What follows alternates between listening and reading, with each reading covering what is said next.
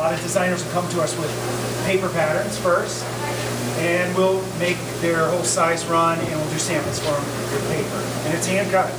We have all sorts of hand tools upstairs and blades and cutters that we can cut with. Once they get to the point that they want to take it to production, this is really the way that we want it, digital. Every time this cutter runs, it cuts precisely the exact same pattern every single time. There is no variation. That blade will run that same path over and over. We got a 48-foot long